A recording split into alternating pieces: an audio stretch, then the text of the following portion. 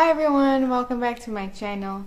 So I haven't uploaded a video in 2 weeks, but from now on I'm going to try to upload every 2 weeks. Yeah, I was just too busy with college and it was impossible for me to film and edit a video, but here I am. And today I bring you the case of a serial killer, the happy face killer.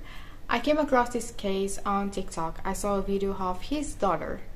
She was talking about how often people blame the family members of serial killers because they think the family members knew about it all, they knew what that person was doing, when that's not true. That's just not true. Yeah, but she talks a lot about the guilt by association, and then I started researching this case and I thought it would be interesting to bring it on here. So today we are going to talk about the happy face killer. Keith Hunter Jesperson was born on April 6th of 1955 in Chilliwack, British Columbia in Canada. He grew up in a violent environment. His father and his grandfather were both extremely violent and abused their families. When he was still young, he moved to Silla, I'm not sure if I'm pronouncing this right, in Washington in the United States. And Keith was a big guy and he was often bullied by his schoolmates and even his own siblings. And also because of that, he never had a big group of friends. It was hard for him to make new friends. And like many other serial killers, if you have watched any documentary, you'll know that usually they show signs of psychopathy at an early age, and Keith was no exception.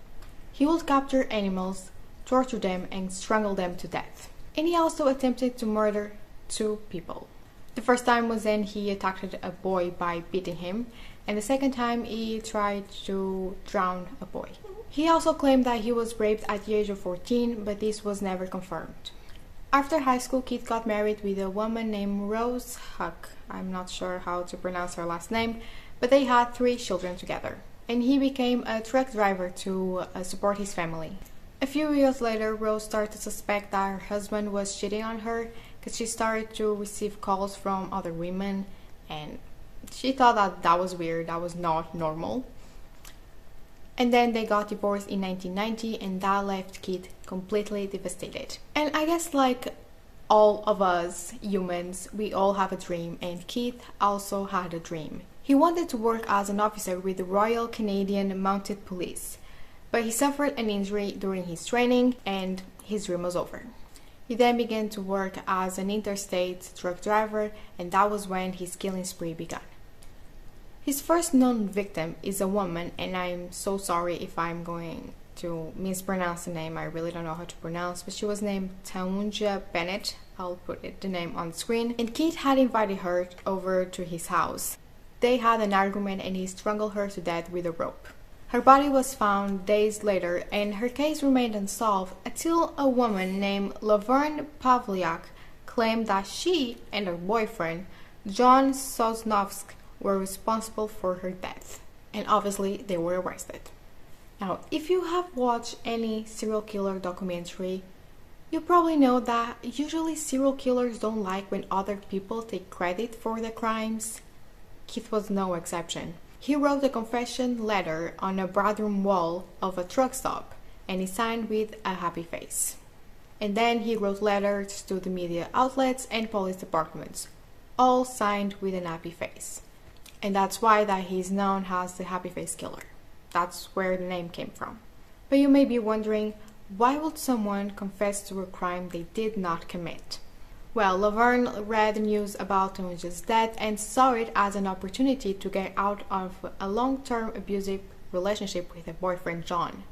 Basically, she didn't know how to get out of that relationship, so she made up a whole story. She set up a meeting with investigators and gave them a false confession. She used the details that she had read on a newspaper of how John had forced her to help him rape and kill Taunja and then get rid of her body. The couple was arrested on March 5th of 1990, and they were both convicted on February 8th of 1991. John was sentenced to life in prison, while Laverne was sent to 10 years in prison, and she did not expect that. She thought that she would serve way less time than what they gave her. So then she admitted she made up the story, all of it, but no one believed her. But on January 7 of 1996, they were both released from prison after the real killer confessed the crime. It gave police officers details that only the killer would know, and the location of Tawenja's purse that was not at the crime scene. So they were convinced that Laverne and John had nothing to do with Tawenja's death, and Keith was the real murderer. Took her home. I thought I was going to get lucky. After a night of heavy drinking, the two left the bar and headed back to Jesperson's suburban red brick home, where he lured her and attempted to have sex. Comments were made and different things, and an altercation happened, and I struck her. I actually had hit her in the face, and for some reason, I just kept on hitting her in the face, and because of that, I feared going to prison for slugging her in the face and causing bodily injury, and so I killed her. You meant to kill her? Oh, yes, I did. I meant to kill her to cover up the assault. You say it very matter-of-factly, with no remorse or hint of remorse. It is matter of fact that that's what it is. 2.5 years after Tawenja's death, a woman named Claudia, as Keith claimed, because one thing that pisses me off about this man is that most of the times he doesn't even know his victims' names. He doesn't remember. But anyway, this woman was raped and killed by Keith, and a month later, the body of Cynthia Lynn Rose was found. She was a prostitute, and it's believed that she was also one of Keith's victims. Killed her over a parking spot? Yes, I did. It was supposed to be a parking spot. On November of that same year, the body of another prostitute named Laurie Ann Pentland was found. What about Laurie Ann Pentland? Yes, I did kill her, yeah.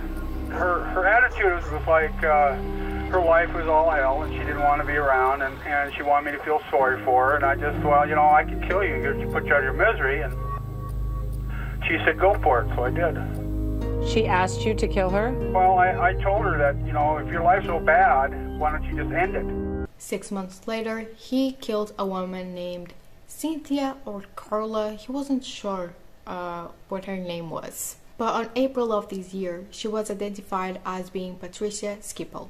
A year later, he killed a woman he claimed to be named Suzanne.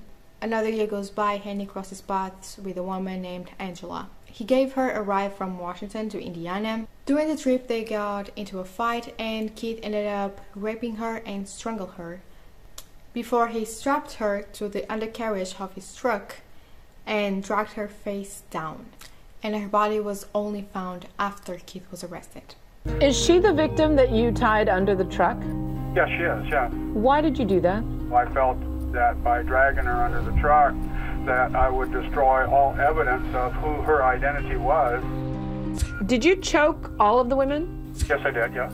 Why did you choke them? That's what I had done with the first one, so I never changed. It worked the first time, so I went to the second and third, fourth and fifth, sixth and seventh. It is so gruesome what you're describing. I mean, there's a possibility that these people's family members might be listening to you describing this. I'm sorry it happened. Wish it never happened. And can we move on? Can we move on? Yeah, I mean, come on. I mean, it's done, it's over with. How would you feel if somebody did this to your daughter? Well, I would probably search him down and kill him. Yes, I'd like to go back in time and change it and make it all go away and make it all peaches and cream again, but I can't do that. At the time, I could justify each and every one of those murders, and at this time, I cannot. After that, he killed his own girlfriend. She was Julie Ann Winningham, and he killed her because he felt that she was only interested in him for his money. That's not a reason to kill someone. Like, just break up. If you think she's only with you for the money, break up. He quickly became the prime suspect on her murder, which I think he wasn't expecting. He was arrested on March 30th, and he actually had sent a confession letter to his girlfriend's brothers a week before he was arrested. And after he was arrested, he tried to commit suicide twice, but then he ended up confessing to all of his crimes. And in prison, apparently he admitted that he had committed about 160 murders. But this was never confirmed, so we don't really know if he actually killed that many people. I seriously hope not. He was convicted of all murders he committed in California, Florida, Nebraska, Oregon, Washington, and Wyoming. Keith Jesperson is now serving 3 life sentences at the Oregon State Penitentiary. In 2009, he was indicted for murder in Riverside County and was extradited to California to face charges. So he's going to spend the rest of his life in prison, which is a good thing. So that's all I have for you guys today. I'm going to leave the TikTok of his daughter here if you guys want to check that out. As usual, let me know what you guys think about this case in the comments. I love hearing your thoughts. Reading in this case, it's not hearing. If you're new here, please subscribe to my channel if you haven't done already, and click the bell next to the subscribe button so you can be notified every time I upload a new video. I'm going to try to upload videos every 2 weeks as I was trying to do. I'm super busy with college right now, but I'm going to try my best. And if you want to suggest a case, you can reach out to me through the comments or through my social media. My Instagram and my Twitter will be linked in the description box down below. And that's all I have for you guys today. Thank you so much for watching, and I'll see you on my next video. Bye bye.